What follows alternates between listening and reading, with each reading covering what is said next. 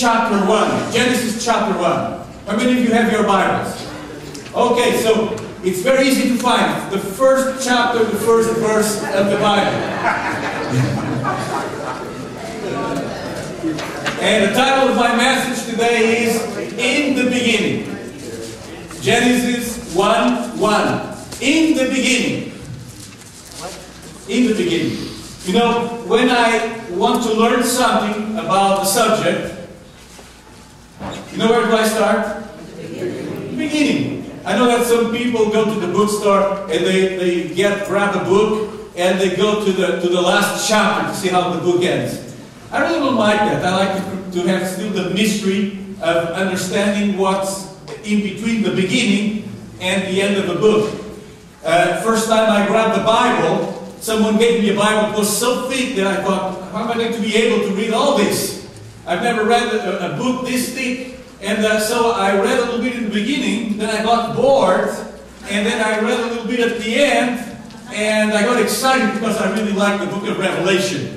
And this year we're going to mention a lot about the book of Revelation. But because I couldn't understand the book of Revelation, I thought I'll better start from the beginning. So I went to the beginning. And the Bible is really easy to understand. But I'd like just to focus on this first sentence. Let me tell you, the Bible wasn't first written in English. I know that aliens and you know, those science fiction movies, all the aliens speak English. But God didn't give us the Bible in English. And the original Hebrew, guess what? Doesn't have commas, points, question marks. There's no punctuation. So it's quite a little bit different the way it was written. But then when the Bible is translated, there's experts in language that try to give the right meaning to the sentence. But I would like just, for the sake of today's message, without changing the Bible, I would like to remove the comma, the first comma of the Bible. And I'm going to read again the beginning of this verse. In the beginning, God. In the beginning, God. What's in the beginning? God. God. So, when we start reading this awesome book, Scripture, we need to understand that this is a book about God and about mankind. Now I'm going to read the verses. In the beginning, God created the heavens and the earth was without form and void, and darkness was over the face of the deep. And the Spirit of God was hovering over the face of the waters. And God said, "Let there be light." And there was light. And God saw that the light was good, and God separated the light from the darkness. God called the light day, and the darkness He called night. And there was evening, and there was morning. The first thing. So here's the beginning. In the beginning, God. So God comes first in the Bible. I know the Bible talks about lots of men and women, people of faith, the people of Israel, the Egyptians, the Lebanese. It talks about numerous things. However, the heart of the Bible is to give us a message that comes right from heaven, from God. So if we want to understand God and our relationship with God, and we came to church, I guess because we want to have more fellowship with God, we want to have more of God in our lives, we want to ask God to do something for us. There's different reasons why we come to church. But let me tell you, if you came here, the message today is very simple. Put God first. We need to learn how to put God first. So, as we start reading the Bible, we see that in the beginning, we have God. So, what comes first? Really simple. God. And if I want to have success in my life, I need to put God also first in everything that I do.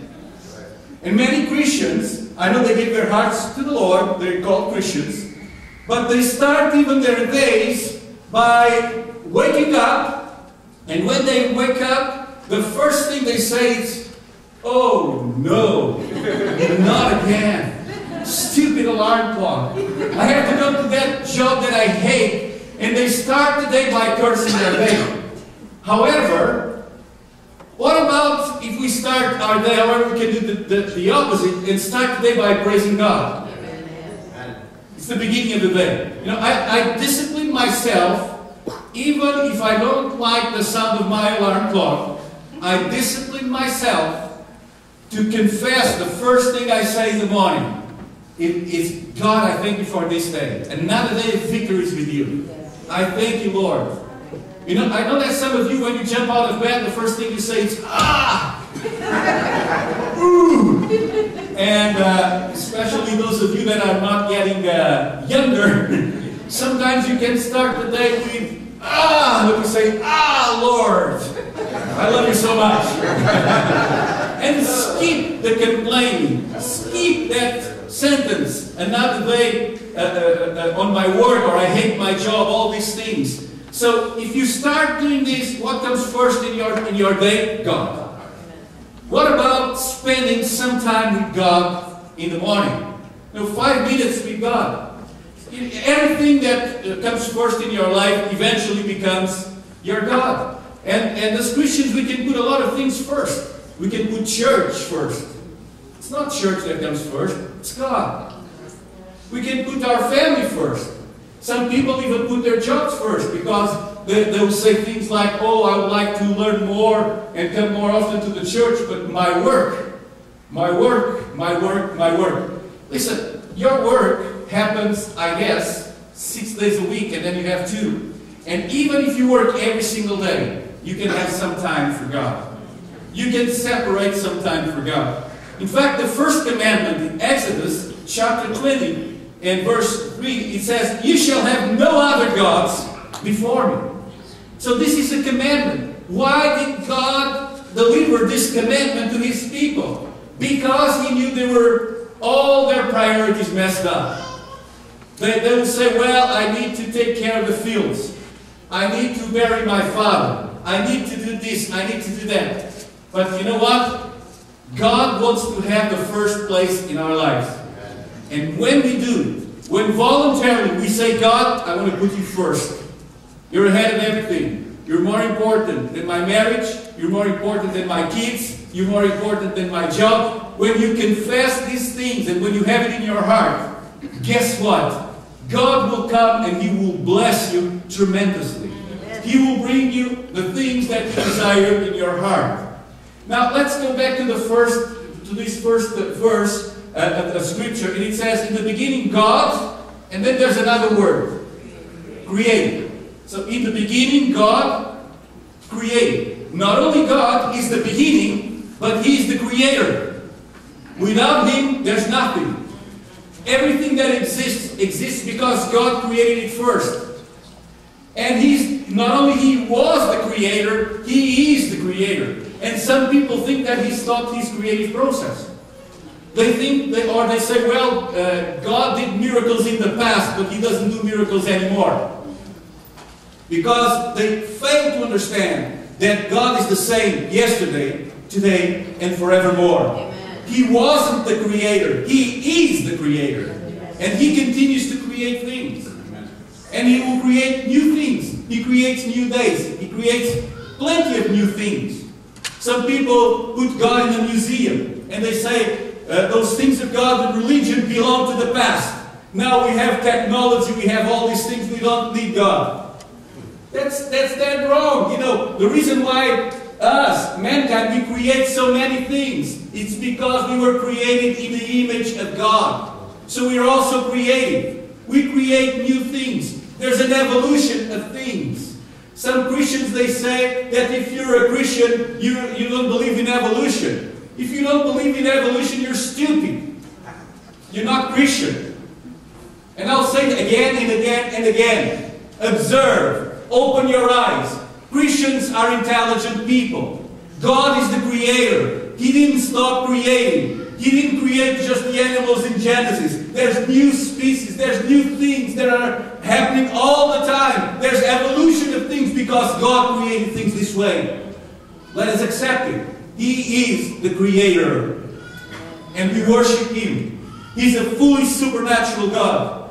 God will always surprise us. He will create ways where there are no ways. Gardens in the wilderness. He will create rivers in the desert. Things that we cannot understand or imagine. In fact, the Bible says He is able to do way above what we ask or think. Maybe you're asking too little, and God will say, I want to give you more than what you ask.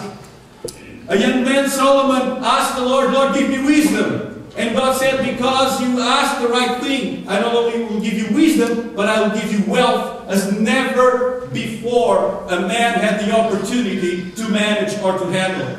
God can do the impossible. He's the Almighty. He's supernatural. He heals. He saves. He transforms a shattered life into a life of victory. Many of the great pastors that we have in the world today are former alcoholic and drug addicts. People that were at the bottom, at the peak of society. And God raised those people because they decided to trust Him with all their heart. And when you decide to trust the Lord, He will give you a new life. He will create a new life for you.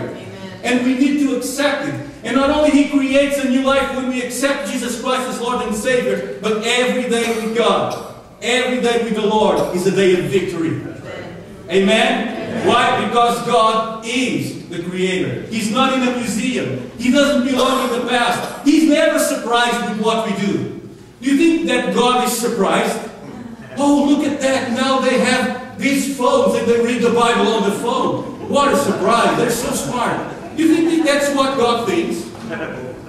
God looks at us and He smiles because these are our toys that He will allow us to have, and we may use those toys and that knowledge and that technology for the glory of God.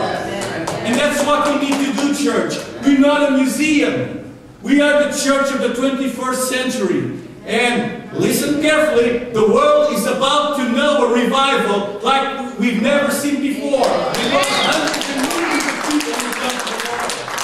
Hallelujah. All things were created, made by Him, through Him, and without Him, nothing could exist. And notice that in Genesis 1, as we've read also, the first thing He created light. And the Bible says He actually separated light out of darkness. In Genesis 1:3, God said, let there be light, and there was light. What happened? God said. He's the Word. The Word of God. The Word of God came over a place of chaos, an abyss. And God said, let there be light. Guess what? There was light. In verse 4, God saw that the light was good. So not only God created, but God has a quality control department. God created and God verified, and He said, this is good. This is good light. And He said that He separated light from darkness. He created a separation. And God called the light day and the darkness He called night. Not only He created, He separated, He controlled the quality, He named it, and light was created. This was the first thing that happened in the creative process. And man still struggle to understand light. I was reading on the news this week. I was quite surprised that now American scientists found a way to hide events. Hide events. And you know how they're doing it? Because they're studying light. And they found that there's a way to go even beyond the speed of light, and they can actually erase an event. That's mind-boggling, eh? Yes. How can you do that? How can you erase an event? It's like something never happened. And you might say, that is impossible. It's impossible for people that live in the past, and it's impossible for people that don't believe in God, because for God, nothing is impossible. And He gave us the same way of thinking as He has. He created us in His image. That's why mankind is so creative. That's why people are thinking, what about if we can bend time? What about if we could travel in time? What about if we could do these things? And we have all these movies and these imaginations and these books written about mysterious things. and things that at the present time we think this is impossible to happen. But you know why they're in the realm of fantasy? Because they're inside of mankind. And people write about these things because eventually, you know what? Guess what? They will happen. And they will not surprise God. Because God, the everlasting God, He has no beginning, He has no end. To Him, it's not different 1945 from the year 1000. God moves through time and through space. And God separates things, God creates things, and the first thing that He wants to create in our lives, He wants to create light and separate light out of darkness. Now there's a spiritual meaning here. Let me go to my third point. Light shines in the darkness. And let's go to the book of John, the Gospel of John, and again, John 1:1. John 1:1. Now the book of John again wasn't written in English. Was written for the Greeks, was written in Greek, ancient Greek, and again there was also no punctuation. And here's what we have in English in the book of John. It says, "In the beginning." Wow, it starts just like the book of Genesis. There's something here. You know, there's some connection here. In the beginning. Now John says, "In the beginning was the Word, and the Word was with God, and the Word was God."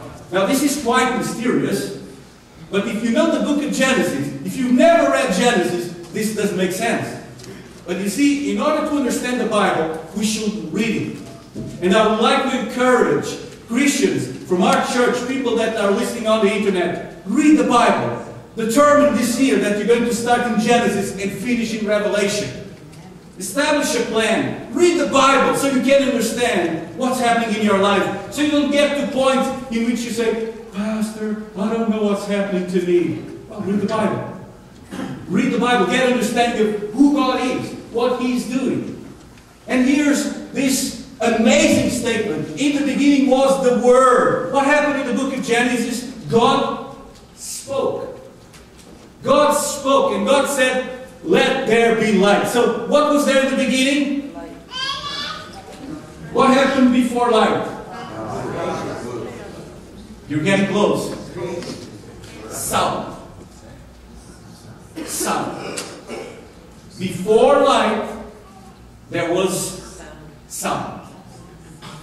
I don't know in what tone of voice God spoke, in what language, but God said something. And when God spoke, sound created light.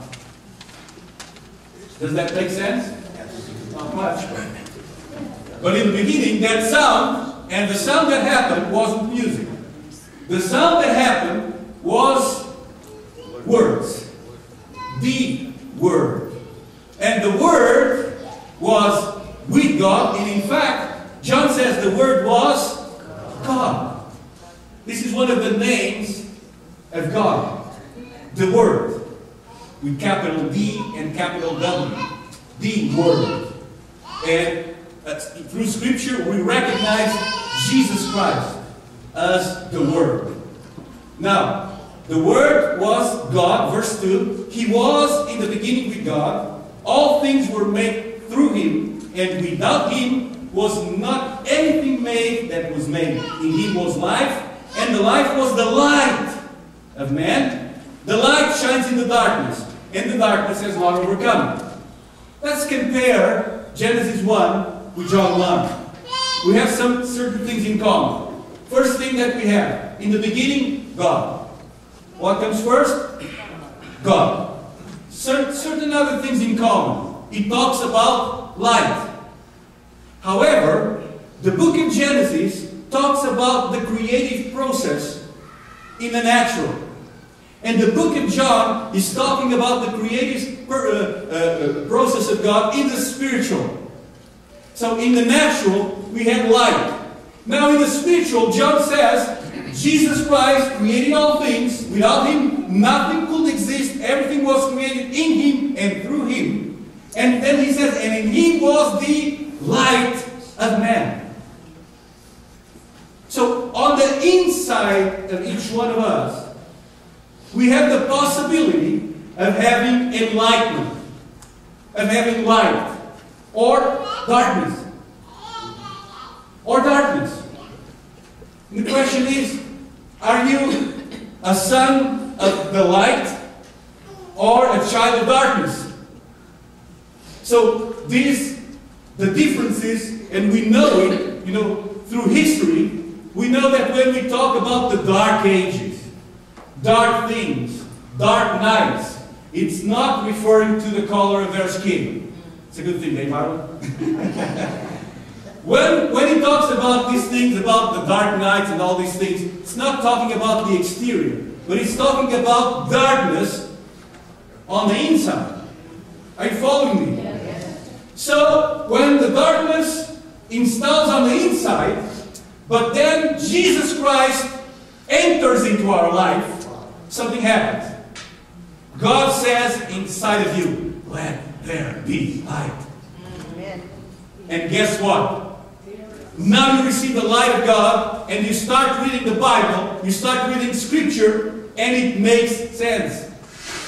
Now it's not complicated anymore. You know, when you used to go to the Roman Catholic Church and the priest said, oh, don't read the Bible, it's too complicated for you, you're too dumb to understand it.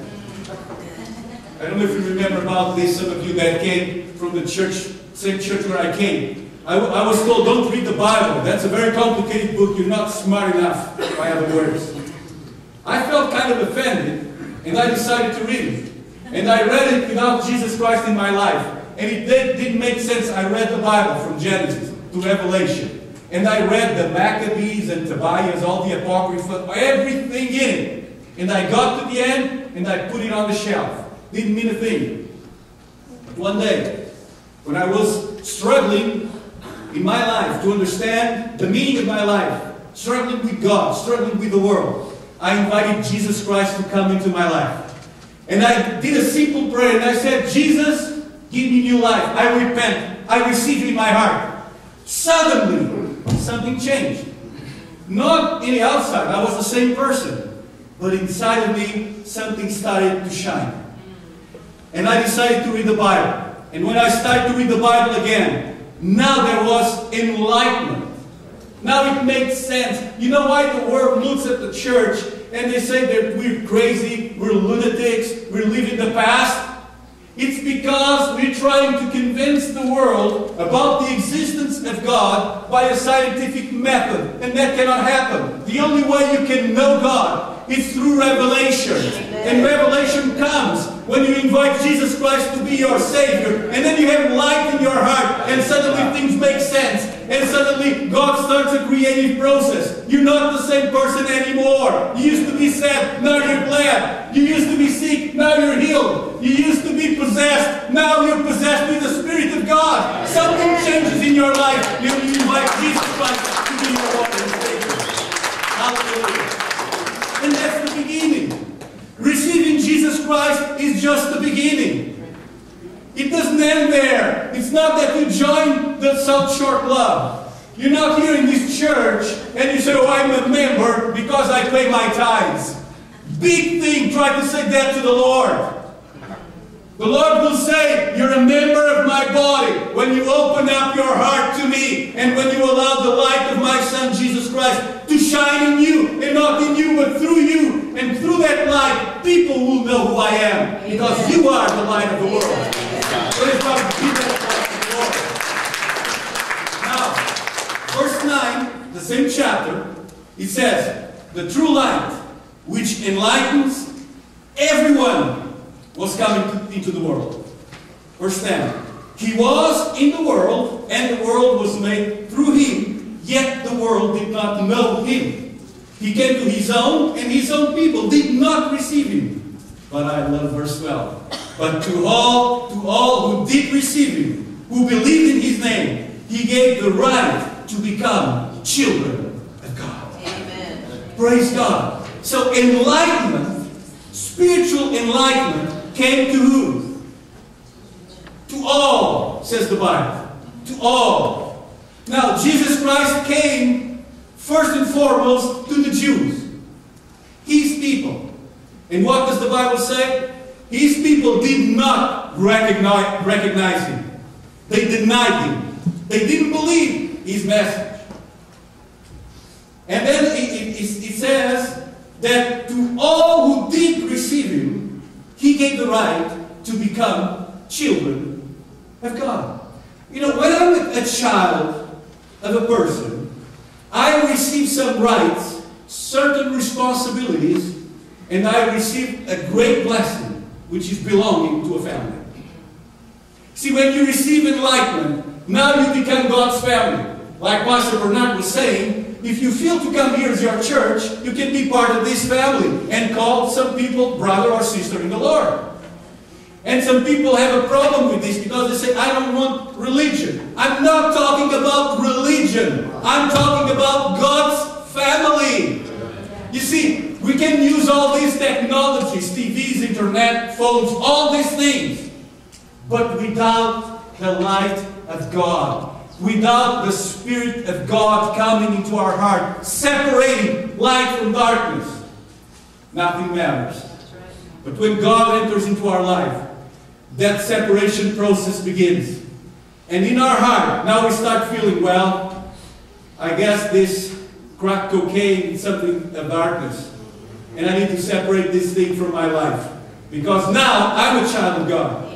And then you start saying, well, this thing, lying and murdering and moaning and criticizing everyone and everybody, I guess God doesn't like it because it says murderers will not enter heaven. I guess I'm doing something wrong. I need to separate this in my life. And guess what? The Holy Spirit inside of us will help us in this separation process. And as Christians, we need to shine with God's light. When someone looks at you, they shouldn't see a religious person. They should see a child of the living God. Someone that has something to give. Praise God. And it doesn't matter what church you belong to. It doesn't matter what is your religion or your background. When you do the work of God, when you manifest the light of God, people will see it. That's what people were seeing in Mother Teresa. A little nun, really short. Not a very beautiful woman in terms of aesthetics, but a beautiful woman on the inside. And that light was shining, and it shone there in India, and it shone throughout the world. Praise God. Why? Because God can pick up anyone He wants. And anyone who says, here am I, God. Come, I receive you. The Bible says, He will come. He'll make him a child of God. Now, let's finish with the last scripture in Matthew chapter 6. You need to make a choice. You see, this doesn't happen, that doesn't fall from heaven, and now you receive a revelation, now you're a Christian. No, you hear the message, you hear these messages, you hear the Word of God being preached, or you read it, or it doesn't matter how you receive the message. God will use a messenger. And the messenger, God's messengers, it's me, it's you, it's all of those who are God's children. And when you receive the message, you have to make a choice. And here's the choice. In Matthew 6, this is one of the first sermons that Jesus preached. And I really like this portion of His speech in Matthew 6, 22 to 24. He says, the eye is the lamp of the body. So if your eye is healthy, your whole body will be full of light. This is really mysterious. How can you have a full body, your body being full of light?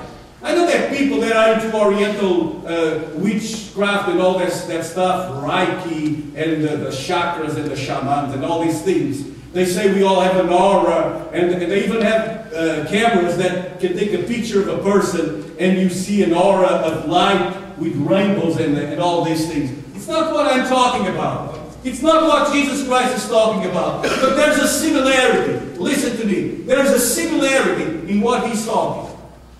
He's saying, if your eye is good or approved by God, by other words, if you see the world through Jesus' eyes, your physical body, the container of your soul, becomes enlightened. It's light. In fact, Jesus said, it is full of light. Now, then He said, but if your eye is bad, that's the noise here, your whole body will be full of darkness. If then the light in you is darkness, how great is the darkness? Wow, this can be very mysterious if you never read the book of Genesis. If you never read John chapter 1, what is he talking about? So does this mean if I have problems in my eyes, I have darkness? No. No, listen to me. If your eye is good, if you see things, if you see the world around you as God's creation, if you see your life as God's gift, if you see your brothers and sisters, people that are here with you, with an affinity, and if you love them, then the Bible says you have light. However, if you decide to see things through a critical eye, judgmental eye, murmuring eye, then you have darkness. And Jesus goes to the point to say, it's great darkness. He says, how great is the darkness? Even God is surprised with the darkness that can happen. And He's talking to His disciples. This is not a message to the world. This is a message to the church. And then He finishes on verse 24 by saying, no one can serve two masters, for either he will hate the one and love the other, or he will be devoted to the one and despise the other. You cannot serve God and money. Or he used the word mammon, which was the divinity that included money and wealth and everything that you can acquire with money. You see, certain people, they have the opportunity to receive God, to receive Jesus Christ, to receive the light, but they choose the wrong master. They will say, oh, life is so short, I'll better be making money. You know, if I become a Christian, I cannot steal from my boss. If I become a Christian, I cannot cheat on in my tax returns. And all these things. And people get an attraction to the things of the world. We open TV and I cannot watch more video clips of songs. Because they cannot sell songs without sex and drugs and money and legs and all these things. So I need to choose what am I going to see. And listen, the things you're attracted to will entrap you. And if you will allow the things of this world to corner you to a point in which you're even sometimes ashamed of your faith, you're ashamed even to tell that you're Christian, let me tell you, how great is your darkness. And I'm not telling this to condemn you, but to tell you, wake up. Wake up from that state or condition in which you fell asleep and allow the light of God to shine into your life. My last point before we pray. This year, every month, we're going to have a special service where we will offer prayer for all of those that are sick, that have a problem, that are under difficult situations. So we're going to open our altar to pray for you. We're going to lay hands and to anoint you with God. Believe that the light of God is going to enter you. And before we pray, we need to start with an healthy eye. Because if I have darkness in my life, I can pray 24 hours. I can even fast, and nothing will happen. See, even people of prayer, they brought a young boy to the disciples, and the disciples could not heal this boy. And then Jesus rebuked the disciples, prayed for the boy. The boy was instantaneously healed. And then they questioned Jesus. And Jesus said, these cast of demons can only come out with fasting and prayer. And they learned a lesson. So there's a lesson in fasting. But let me finish by telling you about the real fast. And this is in Isaiah chapter 28 and verse 6. And why do I say it's the real fast?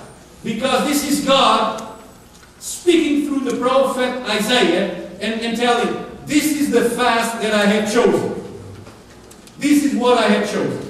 And if you have difficulties of fasting like this, talk to Pastor Bernard and Taline and come to help with share. Because as we read this scripture, you'll understand why you need to do something, take some action with your life. Isaiah 58:6. Is not this the fast that I chose, to loose the bonds of wickedness, to undo the straps of the yoke, to let the oppressed go free, and to break every yoke? It is not to share You see, share? It's in the Bible. It is not to share your bread with the hungry and bring the homeless poor into your house when you see the naked to cover him, and not to hide yourself from your own flesh. By other words, you see that person, oh, let me go to the other side of the street. Oh, thank God for calling this play. It's her. I'm not answering that one. That's what it's talking about. Verse 8, very, very important. Then shall your light break forth like the dawn, and your healing shall spring up speedily. Amen. I thought we were going to pray for healing. And why do we start talking about light and creation and we finish here? Because many times in life we need miracles. And there are Christians that they don't even believe in God for a miracle. They say, oh, my faith is so weak. Do you have light? If you have light, if your eye is good, there's enlightenment. This light will spread through your body. Now the book of Isaiah gives us the secret of fasting and praying. Because fasting, it's not the abstinence of food. It's not just when you say, oh, I'm not going to eat for a week or so. No, I used to fast every day. I used to fast 40 days, sometimes just with water. And I always fasted 21 days, just eating a little soup at the end of the day. And because my body's not as strong as when I was at 25, I cannot go those periods of time without God, specifically telling me do this fast. But what is the real fast? Yes, you abstain from taking certain foods. Daniel will abstain to eating things that were pleasant, and he fasted for 21 days, eating things that he didn't like. Let's say you don't like fish. You just eat meat. So you determine, okay, for 21 days, I'm going to eat fish. At the end of the 21 days, you love fish. I'm telling you. But the fast is not about not eating something. Many times I fast, I don't drink coffee. I love coffee. I drink about 2 liters of coffee a day. Because I like big cups. 1 to 2 liters a day. I drink it. If I stop, it's okay. I can stop. So that's the way I know I'm not addicted. I can stop. 2, 3 days, a week, 2 weeks. I do a fast of coffee. I say, okay, for 21 days I don't eat bread. I don't drink coffee. I don't eat during the day. I'm just going to eat some vegetables at night. And I determine that. And I say, God, I'm doing this to seek you, to seek your face. But if I do this and I close myself in my bedroom or somewhere, am I really doing the fast that pleases the Lord? According to Isaiah 58, fasting is about denying yourself to serve others. It's what he talks here. Even those people that you prefer not to talk to, but now you're fasting, and you see on the call display, oh, it's her, not her again. But you say, okay, and you decide, I'm going to be a blessing to this person. Amen. And you decide, oh, I'm going to fast, so while I'm fasting, I'm going to share. To share on Saturdays. And I'm going to help some people. I'm going to take some people out of misery. You understand what I'm saying? Yes, yes. And it gets to this particular point in verse 8. Then your light shall break forth like the dawn. What happens in the dawn? In the dawn, we have darkness, and suddenly, 5 minutes later, we have a beautiful day. And 12 hours later, it's right there at the top of the day. Bright shining light. Bright shining light. Sometimes we need to fast and pray to see the hand of God manifesting the creative power of the Almighty. Fasting is not about denying food. So as we finish praying, let me say the last sentence of this verse 8. Your healing shall spring up speedily. Your healing shall spring up speedily. How many of you want to be healed today? You want to be healed today? It just takes faith, determination, knowing who your God is. When you have darkness in your body, you know, even sickness manifests many times as dark spots. You know a cancer? A cancer can be white, but most of the times, when the doctors cut and they bring it out, most of the times, it's a dark spot. It's not because it has to be, or it has a special meaning, but it has to do with darkness. Sickness is the work of darkness. Healing is the work of God. Amen. Amen? I've never seen Jesus going around and spreading sickness around. He's saying, here's flu, and here's constipation, and here's this, and here's that. No. Jesus went around, and people came to him, and they will say, let me see. And eyes were opened. People were healed. Lives were transformed. And then after the healing, he will say, now do this, now come and follow me. Now do my work. By other words, do my work. Spread the light. Let the light shine in you first, and then through you. Amen. The big mistake of religion, is to put a fake mask of holiness. And the spirit of religion leads people to try to look holy by the prayers they do, by the things they do, by the way they speak, by the way they dress, by the things they abstain themselves to do. That's the big mistake of religion. But the reality of a life enlightened by God is very simple. In the beginning, God created. The Word created life. Now, maybe it's the first time that you're listening to this message. This is called the gospel. This is the real message of the gospel. The gospel is not that you're going on your way to hell and suddenly you find Jesus and you're saved from going to hell. The gospel is not that message. The gospel is very simple. In the beginning, there was light. God wants to shine that light inside of you. God wants to do things that will even surprise you. But you need to choose your master. And you need to choose God. And there's no many ways to God. There's one way. Jesus Christ. Amen. He's the way, the truth, and the life. No one can go to God through Muhammad. No one can go to God through Krishna. No one can go to God through Buddha. No one can go to God through reasoning or trying to understand or Bible courses or whatever.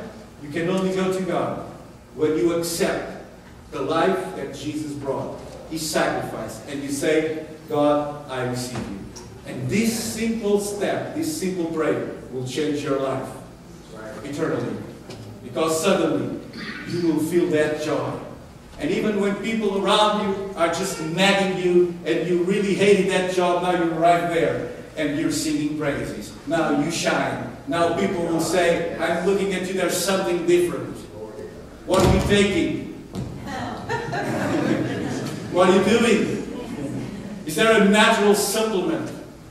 Are you taking one of those pyramid things, vitamins that you buy on multi-level marketing or whatever? Say, no. Something happened in my life. I gave my life to Jesus. Amen. And Jesus gave me His light. And now His light is shining. And tonight, to this morning, let's allow the light of God to shine so that your healing will come out speedily. Hallelujah. Let us all stand. I'm going to ask the musicians to come. And all of you that went downstairs for prayer, we have prayer here at 9 a.m. And all of you that went for prayer, I'm going to ask you to come forward. Because we're going to pray for one another. And it will help if we have people that already praying here for other people. Amen? So I'm going to ask you, all the prayer intercessors, or if you just feel you want to pray for someone, come forward, but now our altar is open. Some of you, when I ask, do you want to be healed? You lift up your hand. Now it's the time to get out of your seat and to come here forward, because we want to pray for you. So just start coming as we worship the Lord. Amen? Or if there's something dark in your life, you're going through nightmares, or there's something, the doctor, you're afraid of something, come out of your seat. Just come forward. All the deacons and leaders of the church, come here. We're going to build an altar, pastors' wives. We're going to spend these next 10 minutes praying for